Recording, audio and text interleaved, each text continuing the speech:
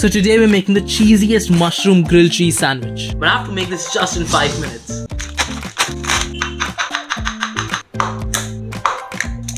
Now for the mushroom filling, I sauteed them on high heat, and for the seasoning just use some salt, oregano, rosemary, chili flakes and some black pepper. But while doing this, my 2 minutes were already gone and I was a little worried.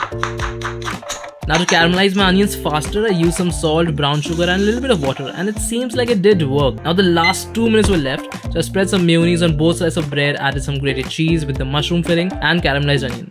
Now just a minute was left, but nothing is in my hand at this moment. All we can do is just wait and see.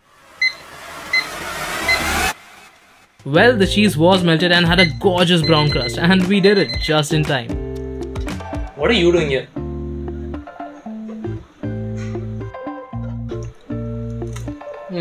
Now that's good.